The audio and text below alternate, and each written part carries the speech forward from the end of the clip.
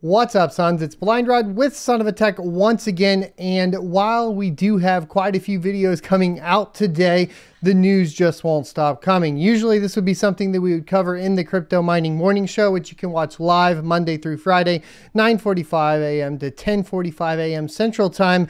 However, this is big news, and it is just announced that we have information on the specifications for the new Intel Bitcoin mining ASIC. It is going to be named the BZM2, and this info is coming from Anand Tech. Let's get into it right after a word from today's sponsor. Today's sponsor is myself. To support the channel, click the join button below the video and you will get access to our privately hosted Rocket Chat. Selecting the $1.99 option will get you access, and after that you need to head over to the membership tab, scroll down, and expand out your membership perks. Find the section for connecting on social media, and in that section there will be a secret registration URL to join Rocket Chat, where you can sign up to enjoy talking with other cryptocurrency enthusiasts and miners without spammers, scammers, or bots. Welcome back. We are quickly running out of sponsors compared to the amount of videos we need to do, so make sure you hit that join button and support the channel if you find this information helpful. So, like I said, this is coming from Anand Tech, and it was written by Dr. Ian Cutress on January 20th, 2022 at 7:30 a.m. Eastern Time. We seem to have missed it this morning, but Intel's next-gen Bitcoin ASIC called the BZM2 is built on the 7-nanometer manufacturing process and features 137 gigahash a second at 2.5 watts per chip. So getting into this, it has been noted in the media that at the upcoming ISSCC conference at the end of February, Intel is set to give a talk entitled Bonanza Mine, an ultra-low voltage energy efficient Bitcoin mining ASIC.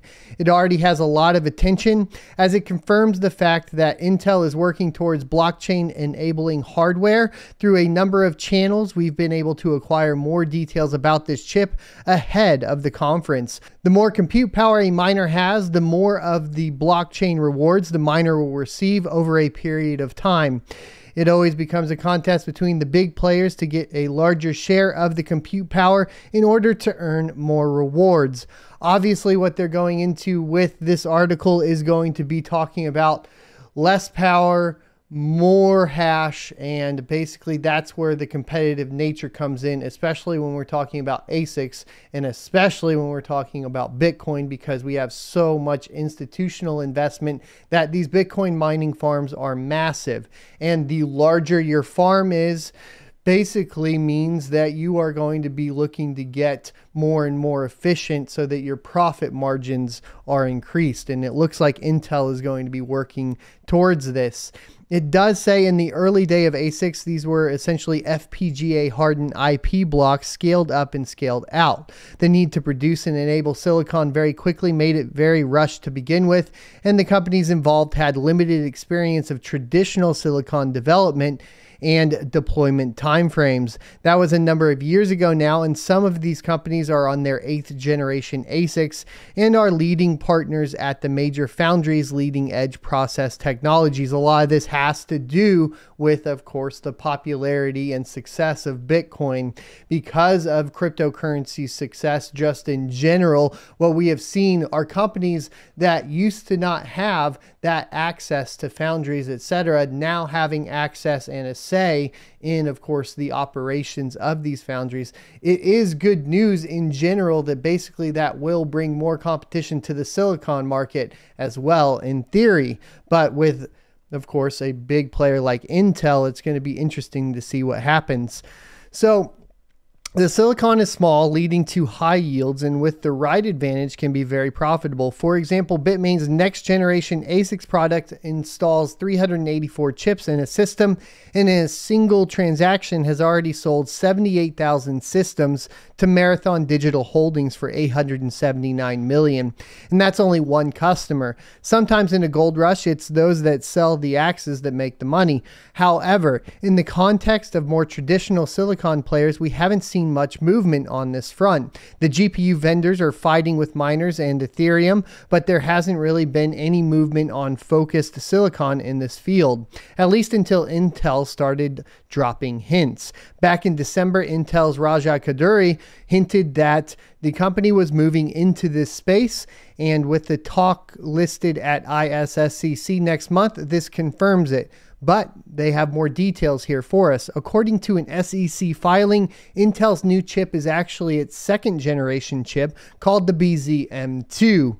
Are they mining on the BZM1? The filing is a 4-year supply agreement between Intel and Grid Infrastructure starting on September 8th of 2021, and the BZM2 chip is designed specifically for SHA-256 cryptographic hash functions.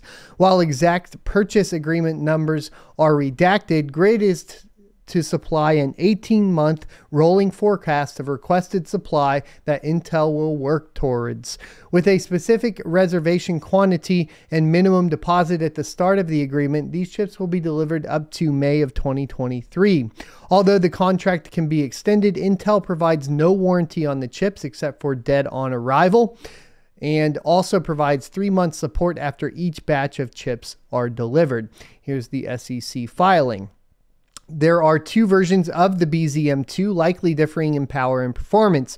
Although the exact numbers are redacted, instead we have to turn to details from the ISSCC talk. Here's what we know so far. Intel is building a chip on the 7nm process, exactly which isn't stated. The documents have stated 7nm, but the same document also refers to Intel 4 as 4nm. In all likelihood, this means that the BZM2 is being built at Intel, and this could be one of the first IDM 2.0 customers for Intel utilizing Intel's in-house custom design team. The SEC filing is co-signed by Intel's GM of custom accelerators. For context, the chip is going to be 14.16 millimeters squared, so a maximum of 4,000 chips per wafer. It operates at 1.6 gigahertz and generates 137 gigahash per second at 2.5 watts. 25 of these chips are used in a deep board configuration, voltage stacked at 335 millivolts per chip, totaling 8.875 volts on the main supply. It's worth noting that 335 millivolt per chip as a voltage minimum is insanely low. Intel says this is the most technically advanced Bitcoin ASIC to date, using an ultra-low voltage design, specialized clocking strategies, and other circuit and microarchitectural optimizations. More details in the actual ISSCC talk in February. Intel is going to say at ISSCC that it takes 55 joules per terahash, although the math here doesn't make sense given the other numbers it is presenting. At 137 gigahash and 2.5 watts, it would mean 18.2 watt per terahash. For context, we can look here at what that compares to, and it would be the most power efficient ASIC miner to release, even compared to the latest Bitmain S19J XP, which is at 21.5 watts per terahash. The S19J Pro, which is pretty much the main thing that is out there in mining farms right now, is 29.5 watts per terahash. And the MicroBT M30S++ is 31 watts per terahash. Bitmain's latest generation is built on TSMC N5, showcases almost the same efficiency. We ran the numbers back from S19J Pro 104, built on the TSMC N7. Knowing that a full system contains 384 chips at 2750 to 3250 watts, it equals around 7 to 8 watts per chip, which is 3 times what Intel is suggesting their chip can do. We also are seeing reports that these TSMC N7 chips are over 1 billion transistors each. In order to compete for density, then, we're going to see systems with 2 to 3 times more chips. It's going to be a way for Intel to fill up its 7nm fabs with small, high-yield silicon at any rate. rate. It's worth noting that if Intel had an order for 29.5 million chips, as noted above, for 867 million at perfect yield at 4,000 per wafer, it would take almost 7,500 wafers. Intel quotes market research that says that it expects the cryptocurrency mining hardware market to grow by 2.8 billion during 2021 to 2025. I spoke with a colleague who focuses on the mining ASIC space, and he stated that it's likely having US-based ASIC production is a benefit for locality, language, and relations, and avoiding additional 25% tariffs currently on mining hardware. My guess is that Intel will be working with specific partners that have minimum order requirements for this sort of hardware. It's unlikely to mean much for the GPU market. Just hope they don't put one of the GPU boards as a way to help miners recoup their cost of the GPU itself. We're in a good timeline, right? The jokes. All right, so what are we looking at? We're looking at basically the possibility of the most efficient Bitcoin mining ASICs ever produced. It's coming from one of the world's largest silicon manufacturers, specifically within, of course, CPUs is what they're most widely known for. And that can only be, of course, good news for the industry as a whole. We've always been needing more and more competition within the Bitcoin mining ASICs realm, and in addition to that, what we are going to see is availability stateside, bringing, of course, that Bitcoin mining goodness from the ASIC side over to the States. Now, lots of stuff here is going on internationally with all the bans on cryptocurrency in China. However, they still manufacture a majority of the hardware to actually mine cryptocurrency, or Bitcoin in particular.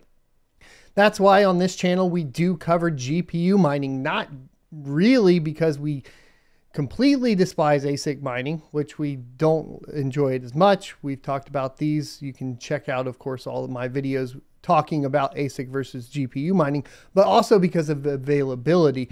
It's a lot more difficult for somebody stateside to invest in an expensive ASIC miner and then wait for shipping, pay the tariff costs, and maybe not even get their order ever, because, you know, those things happen when you're shipping across seas.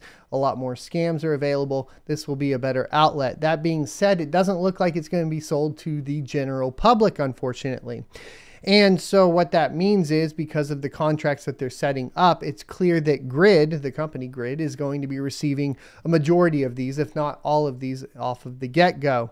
It should mean, though, as new miners come out, that we do have opportunity to purchase these on the secondhand market, and we'll just have to see how it shakes out. Overall, just keep mining, stay calm, all that sort of stuff. Check out the shirt down below here. Let me know what you guys think of this new Bitcoin mining ASIC from Intel. Do you think it's a hash or a pass? If you were able to pick one up, would you pick one up? And at what price point would it make sense? As more details come out, we will cover it here on this channel. So be sure to hit the subscribe and notification bell so that you are notified when new content releases. We are releasing a ton of content right now. I'm trying to grow the channel as much as possible, and I'm looking for more and more partnerships. So be sure to hit the About tab and email me at inquiry@sonofatech.com for any potential partnerships. Thanks for watching. I will see you next Tuesday. If you enjoyed this content, be sure to hit the subscribe button for more, or check out this playlist for more crypto content related topics.